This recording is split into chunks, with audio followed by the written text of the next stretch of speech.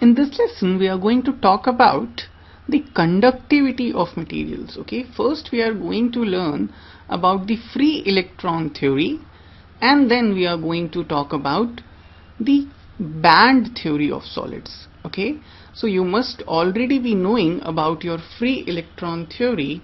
However, this theory is not sufficient enough to answer why the conductivity of a material is affected by temperature or by radiation or by other external factors, okay, like addition of impurities. Okay, so your free electron theory does not help you understand the phenomenon of conductivity in semiconductor. For that, what you need is your band theory. So first we are going to quickly review the free electron theory, and then we are going to move on to the band theory of solids that answers all of these questions. Okay, my free electron theory tells me that the phenomenon of conductivity is due to presence of valence electrons. Okay, so we already know what are valence electrons.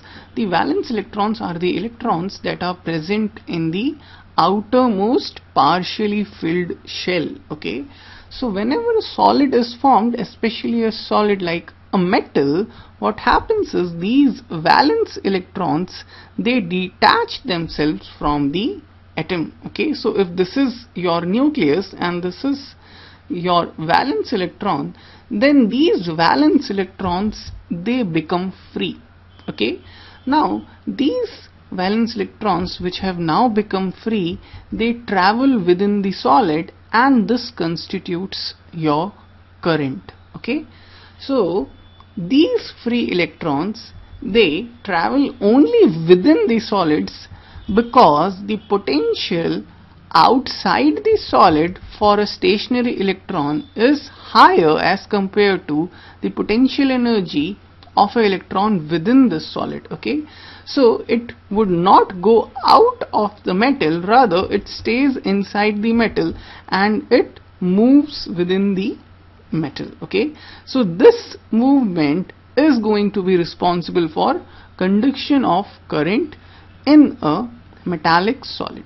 Okay, so what happens is, whenever you have an electric field, then these electrons tend to move in a direction opposite to the electric field. Okay, so if you have an electric field like this, then your electron is going to move like this, and when this happens, this constitutes your current. Okay, so your free electron theory tells you that the valence electrons which become free during the formation of a solid are responsible for conduction of current whenever an external applied electric field exists.